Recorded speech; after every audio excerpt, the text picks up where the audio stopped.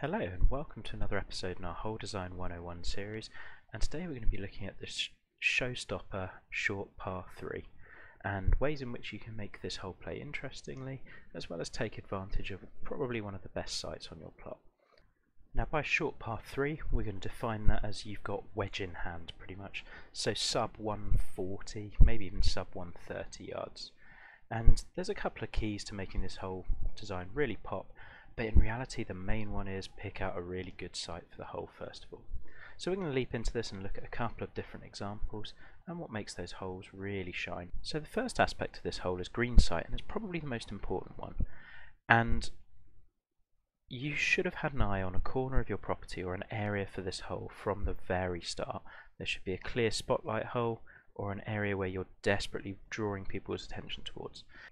Here we're flying over Whiskey Ranch, and you can see that lone sycamore has been drawing our attention to this spot for miles, highlighting this green and raising our anticipation. It's got that prime location, so coinciding with Whiskey Run's 4th over on the right hand side, and featuring that cliff top green site that's just a perfect spot for this sort of hole. The other thing that is worth bearing in mind, if we zoom back, look how far off and from how many holes you're going to be able to see this in the routing.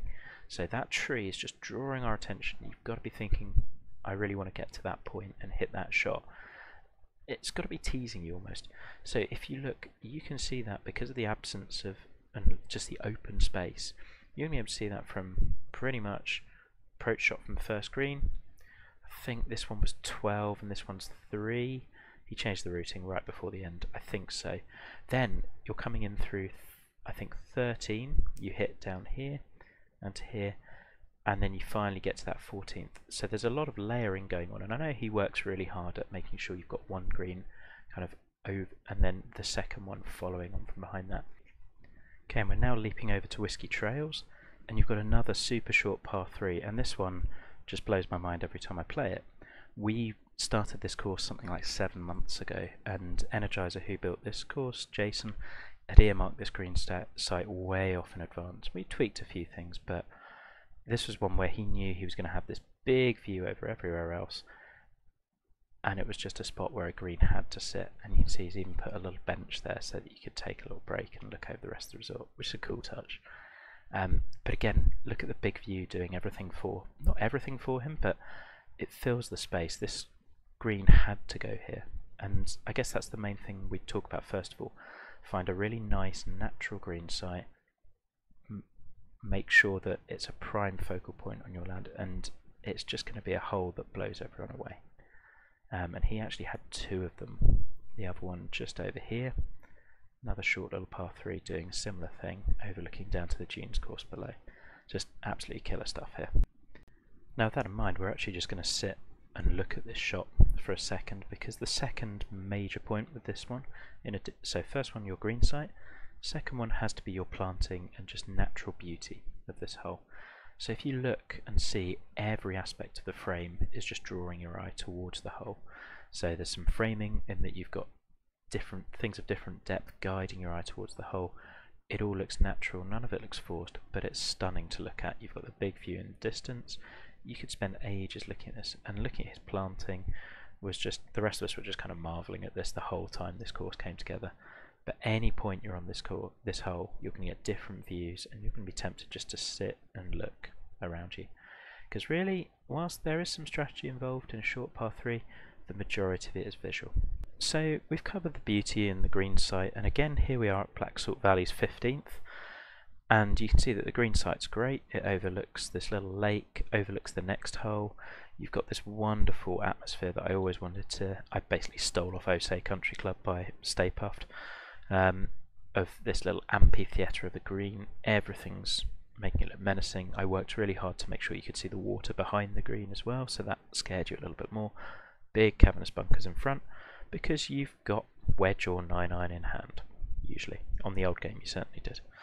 So we've covered that, but playability wise, what are your challenges with this? Well, your challenges really are to make accuracy an absolute premium.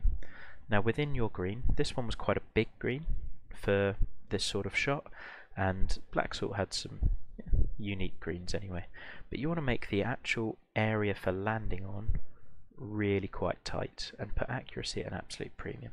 So if I'm trying to hit into this pin, well, with this green, black sort's maybe not your best example, but it's kind of take everything here and tone it down by about 50%. This mound here is going to mean that if I'm hitting it dead on, I'm landing long. So really I was wanting to hit it about here in the old game where it was so easy to hit perfect distance. I was trying to challenge people to hit it just here, roll it just down, and then end up there. I also tried to make it really nasty for people in that I would funnel you into areas where you'd have double breakers. So your ball would tend to roll down into here, and then you've got it breaking that way, and then at the pin it's breaking that way, and you've got this subtle slope coming in here as well. If you go long and left, well, you're coming at the putt from this way and you're not making birdie. If you're short, you're definitely not making bogey and you're possibly free putting. So you're really trying to think about, can I possibly land it long? Can I end up really, your best chance at birdie is leaving it here? But then you're taking on this mound, and so what I'm saying really with this one is, can you use your internal contouring to make the pin positions really matter? You don't need to go super severe with it, definitely don't go as severe as this one, but I thought it was a good example. So if we were hitting a shot into this, not sure I really want to, I'm between clubs as well, let's put some loft on, probably a bit more loft on, and we'll see how that ends up. It's going to hit about where I want it to, and funnels off just down there. And even then we've got a pretty tricky putt for birdie, and that's about as good a shot as I can hit. So you've got to really put the pressure on accuracy. Now I know it's all very well saying put the pressure on accuracy, put a premium on it, make it matter, but how do you actually go about doing that? So I wanted to give a few tips on how I go about doing greens. I've done a more in-depth tutorial on this in 19, but I'll touch on bits here. For me, I see a lot of people just trying to put premium on accuracy by just going, well, we're going to have a tier here and maybe a tier, I don't know, front or something like that, or a false front here. And that's fine, but it's pretty one-dimensional if we're honest, because you either hit that distance or you don't, and you're putting up a slope, or you're not, or you're on the level. I think that does work and there's a place for it.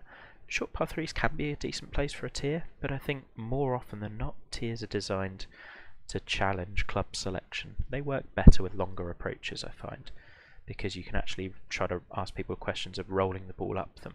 With a wedge you've either hit it or you've not, or you're potentially spinning back down. That's not really how I'd like to do it.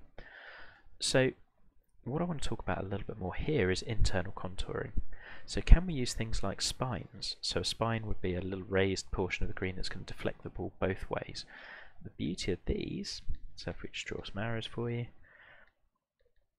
is that based on your shot, they can kind of help or hinder. For this pin, well, I can use that spine as a bit of a backstop and I'm putting down it. Or, because of this one being so subtle, I don't really want to stop the ball there because then I've got a nasty little downhill putt to a pin that runs away. Whereas if I just feed it slightly over, great for this pin position. So imagine if I put a pin here. Well, then we're asking the player, how close to that spine do you want to play? Within this, with a tier, you basically limit yourself to a couple of pin positions. With spines and internal contours, you actually give, like this pin is going to play really different to this pin. And you give yourself a bit more variety. You've got it as a backstop here. Other things that you can do. Let's imagine we bring this bunker in to the green just about here. Let's say we raise that up a little bit more.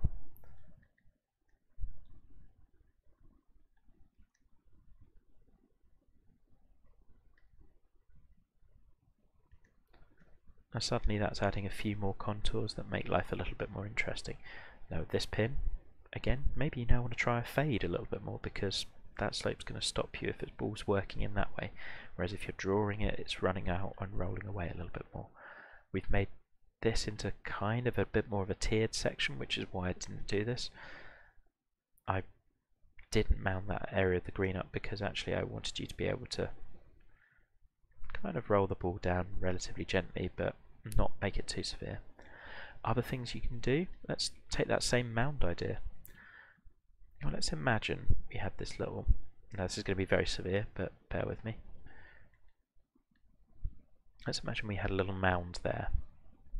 You see these on Crystal Downs was the famous one for these, the little Maxwell muffins or rolls as they're referred to.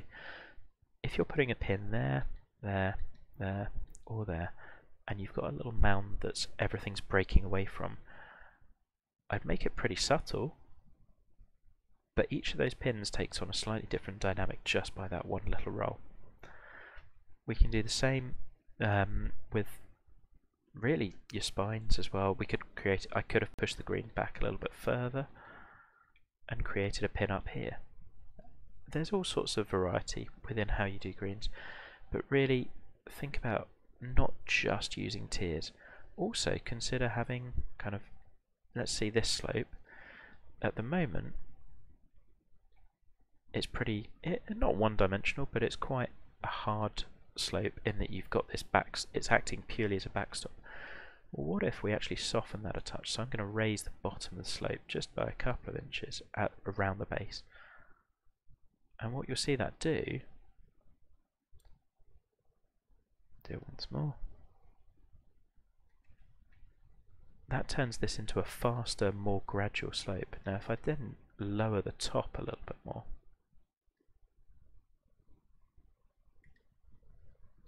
well, suddenly this pin takes on a different dynamic because I can't use this as a backstop anymore, but it is going to be nasty if I leave a putt up here and I'm putting down to there. I've got a real risk of running off left or right or far off the green. So do consider in this game, the joy that we've got is that we're no longer constrained to green, yellow, red slopes. You've got all of these nuances in between, and the ball will stop on pretty much anything other than red. I mean, you could put a pin on an orange slope. I would really advise you not to, but that doesn't mean to say that they can't come into play closer to the pin than they used to. So really consider the variety of your greens and how you're going to make different pins play differently. Now that we've got the full green grid as well, and I've covered this in other videos, it's easier to consider your green as a whole. If you've got one slope, so I'd originally put in this spine and this spine, look at those slopes. Think about if you put a pin there, how's that slope interacting? And then if you also put a pin here, is it interacting slightly differently? Think about where you want your pins in relation to the whole green. But in terms of making accuracy matter, your green's going to come into play, and you can ramp up the slopes on a short par 3 green in a way that you just can't on pretty much any other hole. The final major area that I would want to discuss with a short par 3 is that you want to have danger in play wherever you possibly can. If you think of some of the really famous short par 3s, Troon, the postage stamp, Augusta 12th, Sawgrass 17, you've got a lot of them. You're always going to think about the misses that are in play. Think about Spieth's meltdown in the Masters. Think about everyone you've ever seen dunk it in the water on Sawgrass 17. Postage stamp actually played relatively easily, but you want some sort of big hazard in and around them if you possibly can manage. Now with this one, you've got the ocean lurking, you've got bunkers short, particularly when you tuck the pin right at the back. There's, like, even if it plays a little easier than it looks, it's going to be something that you're aware of. You do want to allow birdie if they hit the ball pretty close. So this pin, for example, if you're landing kind of anywhere within like 5 feet long or left, you're going to end up with a pretty easy birdie putt. If you're ending up short and right, you're going to end up with a relatively makeable birdie putt as well. So do not try to protect par on these holes at all costs, because you won't. But equally, you can see from the green slopes in and around here, there's a lot of red. This one is, you have 108 yards, 105 yards. You should be hitting the green, and you should be hitting a really close approach. So that's really it for this tutorial. It's quite, I want to say it's quite straightforward, but in reality, your short par 3s have to be something that you've seen coming from a long way off. If you look at Greenstone 8, there's a few things I'd change. It's a little rough around the edges of the sculpting, but you see it coming off the 7th. You've got this overlook that we talked about with Whiskey Ranch as well. It's on a portion of land that you would move heaven and earth to put a green on a green site like that. And so let's make the absolute most of it. Let's have that one-shot hole where, if you think about a par 3, your joy of it is that you are putting everyone standing on exactly the same spot. You frame that view exactly how you want to. There's no tee shots going 30 yards left, 30 yards right. You are telling people they are hitting from here. So you can make that view everything you want it to be. So that's our video on the short par 3. I hope that some of these insights have helped and that give you a good idea of how you might want to make this hole firstly beautiful and strategic, and also show it off as much as possible, because it should be a real standout moment on your course. Thank you very much for watching, and see you soon.